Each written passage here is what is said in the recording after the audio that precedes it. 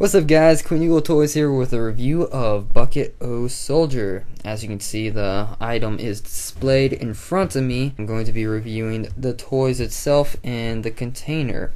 Let's get started. Now, this Bucket O Soldiers is very decorative on the outside. You can see the patriotic American flag, the logo, Toy Story collection, some displays of the toys.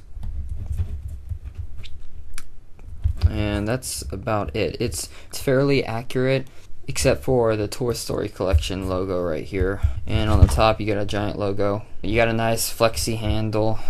Flexes, so if you drop it, it won't crack.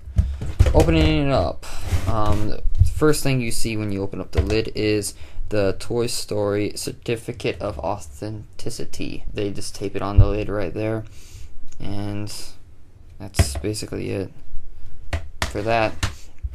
And then on the inside, you got a bunch of army men. As you can see, I have grabbed all the various types of the soldiers, and I'm playing with my hands.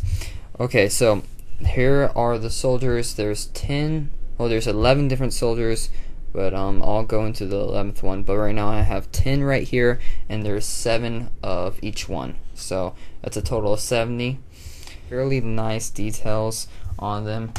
They are hard plastic, but with some bending tendencies, because some hard plastics, they like to snap instead of bend.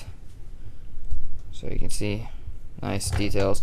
I'm not going to really go into details that much about them, because they're just soldiers with different types. Anyways, here is the 11th one. He is a paratrooper. And there's actually 2 paratroopers, thus the 72 soldiers on the side you saw previously.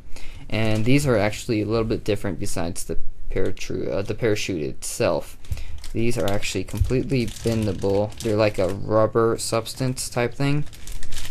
You can twist them and all. I'm not going to twist them a lot so I don't break the packaging, but they are like rubber. That was part of the design, so if you throw it up in the air and they drop, they don't get damaged. That's basically it for this review of the Bucket O Soldiers.